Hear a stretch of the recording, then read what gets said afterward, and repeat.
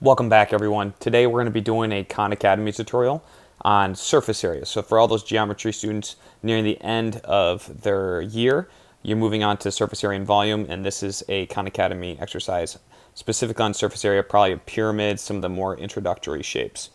So let's go ahead and get started. It says Ben made a model shown below of the square pyramid he plans to build when he grows up.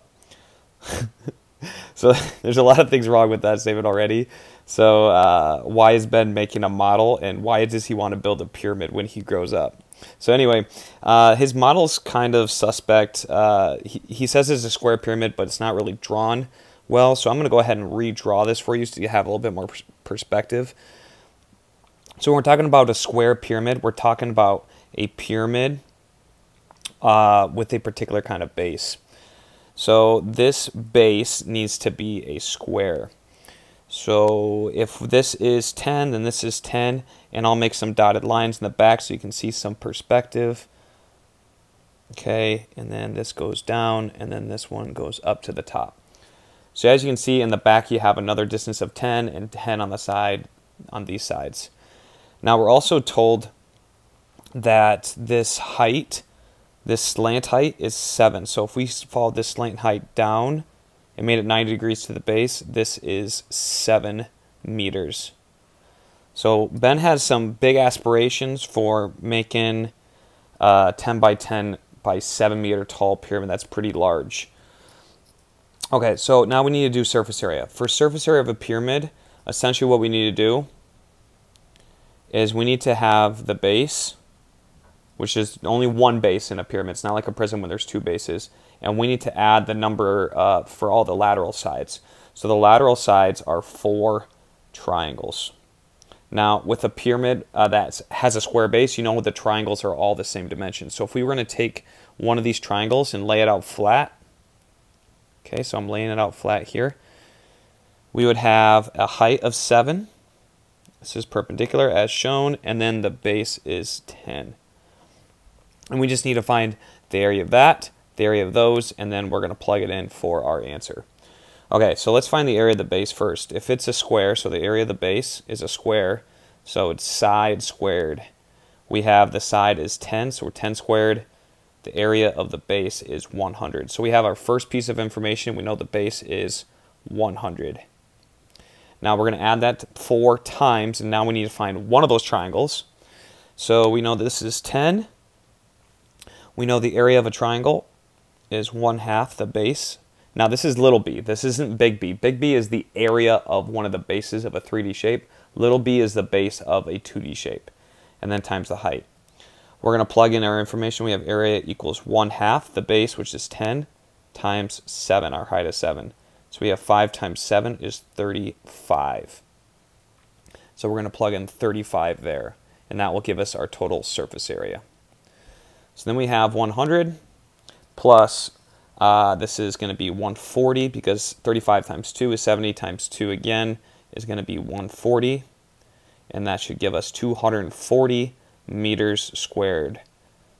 So I hope Big Ben gets a lot of materials to make such a large pyramid with 240 meters squared surface area. So we're going to type in 240 and check our answer. Okay, well, I'm going to restart this video. Oh, I accidentally put too many 4s. There we go. Sorry. Whew, got a little worried there for a second. We all make mistakes, though. All right, find the area of the cube shown below. So it says 2/3 units. So trying to get fractions just to confuse you. So if this is a cube, then all these are 2/3 unit. 2/3 unit. Okay. Now, with a cube, essentially, this is just one of our prisms, and the surface area for a prism, especially a rectangular prism, you're going to do the perimeter times the height plus the 2 bases. So that's generally for more like oddly shaped or non-cubic 3D shapes. But with a cube, it's much easier. So what we just need to do, we know the surface area of a cube is just going to be 6 times the area of one of the bases. So that's going to be much easier than applying this formula right here. So we know the area of the base. Well, area of one of the bases is going to be 2/3 squared, just like, because we already said that's going to be side squared. Or you can do 2/3 times 2/3, and you should get 4/9. Square the 2, square the 3, 4/9. And then we're going to multiply this by 6 up here. So 6 times 4/9. We get 24/9. I bet we can just plug it in right like that. Can't be reduced. So let's go ahead and plug it. Oh, actually, it can't be reduced. We can divide the top by 3, bottom by 3, and we get 8/3. So 8/3 is going to be our answer. We should be able to type that as an answer and not put it in decimal form, 8/3 units. And let's check that. Good to go. It says we got the first one wrong, but really we got it right. Just, I know that's probably bothering some people. It's bothering me that the first one is great. All right, we got a second chance here. Marie made a model of the square pyramid she plans to build. Wow, Marie's got big aspirations too. Find the surface area of the model. Same thing here. We're going to make a square pyramid. Okay, looks something like this. Okay, just to give you an idea of what we're looking at. So this is 12, this is 12. So the first thing, the surface area is going to be the area of the base plus 4 times the triangle. The reason why it's 4 times, normally we would want to calculate the sides of the triangle, especially if it's a rectangular, because the triangles are going to be different. But since each triangle is identical, it makes it a little easier for us. Then we have 12, and then we know the height is 8. So 4 times the triangle. Okay, so the base is going to be 144, 12 times 12, 144 times 4 times, what's the area of the triangle? We do 12 times area of the triangle is going to be 1/2. 12 times 8, and that is going to be 48, because 12 times 4 is 48. So 4 times 48. Okay, I'm going to get some help here.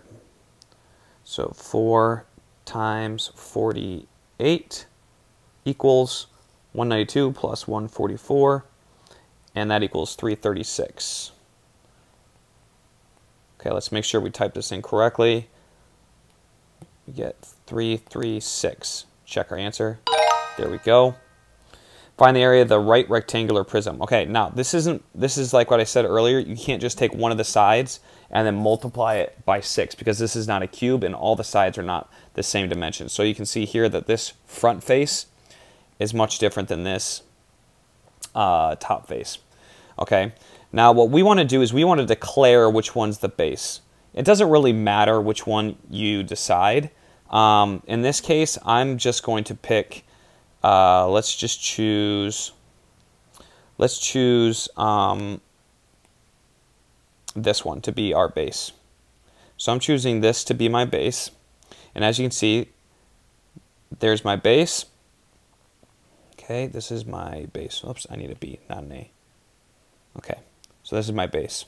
Now, why am I choosing a base? Well, we know the surface area of a prism is equal to the lateral area plus the 2 bases. So I need to add on 2 of those bases. And since it's 4 by 2, that should be easy enough to figure out the area there. Now, the lateral area is equal to the perimeter, and I didn't specify this earlier, this is the perimeter of the base, times the height of the prism. Okay, so what is the perimeter of the base? Let's start there. So the perimeter of the base, if this is 4 and this is 2, the perimeter is going to be equal to 2 plus 4 plus 4 plus 2. So 2 plus 2 plus 4 plus 4 is going to be the perimeter. Now, what is the height? This is what trips up a lot of people. So if that's my base, my height essentially connects my 2 bases perpendicularly. Okay, so my 2 bases always need to be across from each other. So there you have your 2 bases. And then the line that connects them is going to be your height of the prism. So imagine if I would have put this green side down, so it's touching the floor. The surface that's on top would be the other base. The one touching the floor, the one on the top. The bases always need to be opposite from each other. And then the height is that distance between those 2 bases. So here the height is 2.5 as it is designated here. Let's go ahead and plug in our values. Let's finish this off. We have 4 plus 4 is 8 plus 4 is 12. So we have 12 times 2.5. That should give me 24 plus 6. That should give me 28. Because half of 12 is 6. 12 times 2 is 24 plus 30. Sorry. That should give me 30. 12 times 2 is 24. Half of 12, 6. 24, yes. Okay, 30.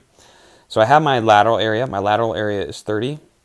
The area of one of my bases equals 2 times 4, or 8. So I need to multiply that by 2. 2 times 8.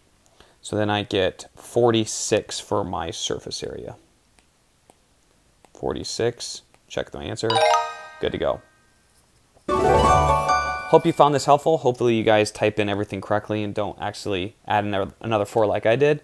But until next time, be good, be kind, be true, be nice, and be honest.